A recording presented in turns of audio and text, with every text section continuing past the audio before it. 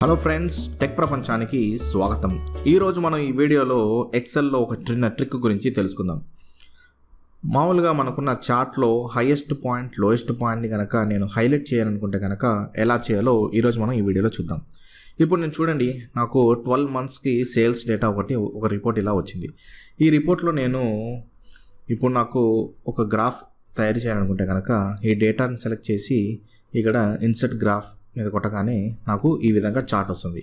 కానీ నాకు ఇక్కడ ఈ గ్రాఫ్లో హైయెస్ట్ పాయింట్ లోయెస్ట్ వాల్యూని హైలైట్ చేయాలనుకోండి, అది ఎలా చేయాలో ఇప్పుడు చూద్దాం. సో ముందుగా నేను 2 డమ్మీ కాలమ్స్ క్రియేట్ చేసుకుంటాను, dummy max and dummy minimum అని. ఓకేనా?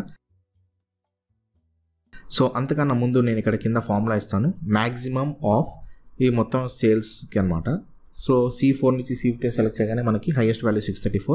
అలాగే కింద సెల్లో minimum of C4 to C15 అంటే 53 లోయెస్ట్ వాల్యూ చేసుకున్నారు కదా. ఇప్పుడు డమ్మీ మ్యాక్స్ కాలంలోకి వెళ్ళి ఫస్ట్ సెల్ అంటే D4లోకి వెళ్ళి ఫార్ములా టైప్ చేయండి. If C4 is equal to C16, ఈ రెండు కనుక ఈక్వల్ అయితే కనుక నాకు C4 వాల్యూ రావాలి, లేదంటే కనుక NA అని ఒక ఎర్రర్ మెసేజ్ రావచ్చు మనకి.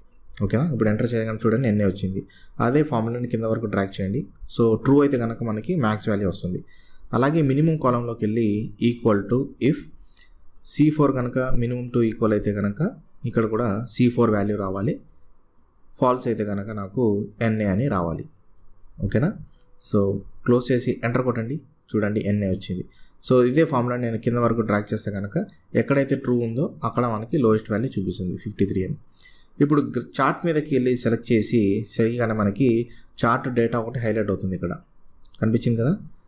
సో దాన్ని మీరు రైట్ కార్నర్లో పట్టుకొని డ్రాగ్ చేయండి డేటాని ఎక్స్టెండ్ చేయడం కోసం. ఇప్పుడు ఇలా ఎక్స్టెండ్ చేయగానే మనకి ఈ వాల్యూస్ కూడా మనకి చార్ట్లో వచ్చేస్తుంది అన్నమాట. ఇప్పుడు డిజైన్లోకి వెళ్ళి చార్ట్ టైప్ మీద కొట్టండి. కొట్టిన తర్వాత ఈ లైన్ విత్ మార్కర్స్ అనే చార్ట్ టైప్ ఉంది కదా, దాని మీద క్లిక్ చేసి ఓకే కొట్టండి.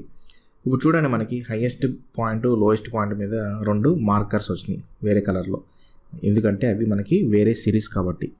ఇప్పుడు మీకు మీ ఇష్టం వచ్చిన కలర్ సెట్టింగ్స్ చేసుకొని దీన్ని మంచి ఫార్మాటింగ్గా చేసుకొని మీరు కాస్మెటిక్స్ యాడ్ చేసుకోవచ్చు అనమాట. ఇప్పుడు చూడండి, నేను ఈ విధంగా చేస్తున్నాను.